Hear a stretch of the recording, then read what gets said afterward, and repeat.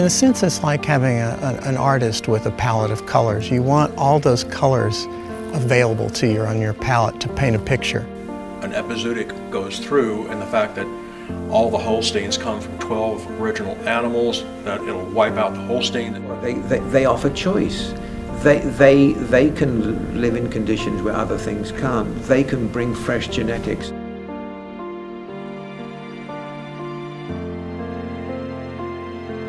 The characters are much more defined than the improved breeds. They've bred out of them all the character to put them into a box stall or into a cage or into a farrowing crate. Genetic diversity is something that we talk about all the time, and irregardless of the fact that you're either eating these animals or you're a vegetarian or, you know, a carnivore, biodiversity is important to everybody. And it was the Conservancy that really brought all that to focus and made us aware that there were breeds that were really important but terribly endangered because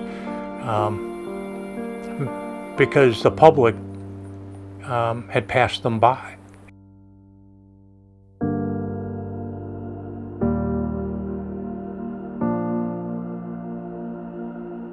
I think it's important, unique breeds of animals, all different kinds of animals.